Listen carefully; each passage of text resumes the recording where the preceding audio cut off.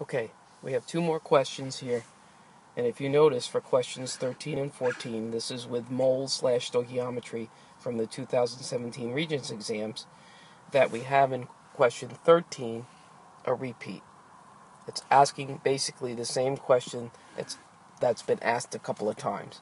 Show a numerical setup, which means the numbers for calculating percent composition by mass of carbon now in this formula.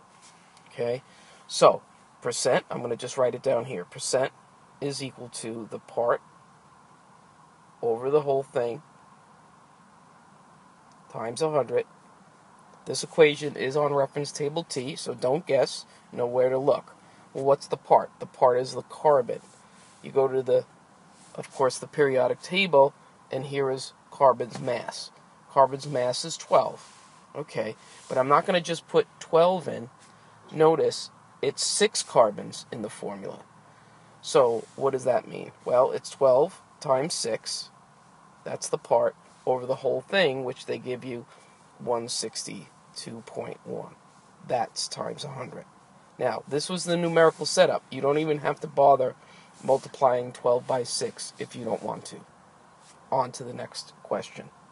Okay, so for 14, we have an equation. Now, I wrote this out by hand because I realized afterwards that it was a mole-mole stoichiometric problem, right? That everything is relative to everything else in a balanced equation based on the numbers in front, which are called coefficients.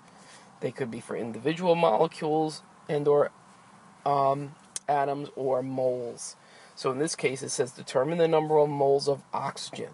So what I like to do is put the X above what I'm looking for, required to completely react with 6 moles of the CH3CHO. So this is 6 here. And then below the equation, I write the coefficients.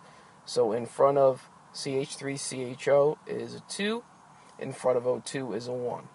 And what that does, it gives me a proportion. 6 over 2 is equal to X over 1. Solve for X. Well, 2X, of course, is equal to 6. Divide both sides by 2. And, of course, the answer is 3. Keep working hard. I'm going to have some videos on other math problems from the chemistry regents. They are from different units. They're all based on reference table T for the most part. Make sure you check those out. Keep working hard, and good luck.